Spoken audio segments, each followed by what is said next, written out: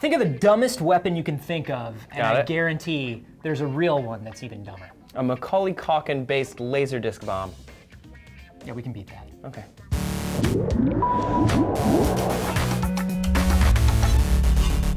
Hey everyone, Anthony and Trace here. Thanks for tuning in to D News. You know, warfare is dark and dirty and awful, except when it is just silly.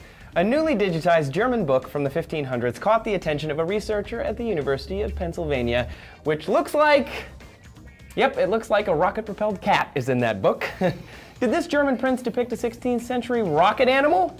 No, not at all.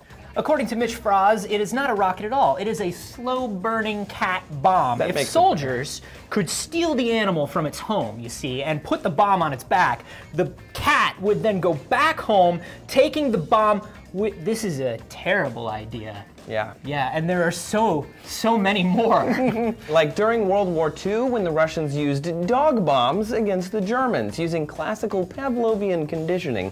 The Russians trained dogs to believe that food was hiding under tanks. Okay. This meant that the dog would run toward the tank with reckless abandon, looking for a tasty treat. And then Russians figured if you strapped a bomb to it, there you go. It would carry that payload and boom, successful dog bombing. But the Russian trainers made a few mistakes. Number one, dogs don't like battlefields. Not really. That's not a thing. No. And number two, German tanks actually don't smell like Russian tanks. So the dogs would take their bombs and run either back to their trainers to a Russian tank or into a cat bomb that they passed along the way, I guess. They'd chase each other around. Yeah, over hundreds of years, natural enemies. And I'd like to point out, by the way, though, that in that scenario, the dogs actually did their jobs. They were good dogs. They blew up the tanks. Satisfactory performance dogs. Aside from German cats and Russian dogs, human warfare geniuses in the US as well have tried to militarize some animals like bats. Right, like bat bombs that were detonated once daylight came and the bats had found shelter and were sleeping. That's a terrible idea. And then the British tried dead rats filled with plastic explosives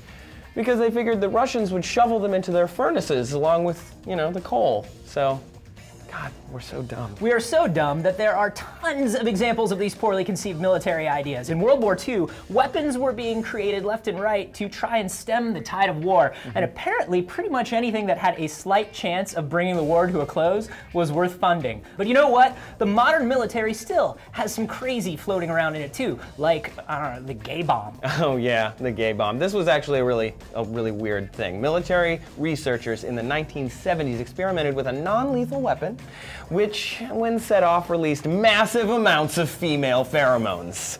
All of that sexiness was supposed to overwhelm the soldiers, and they would be too distracted by each other's hotness to fight.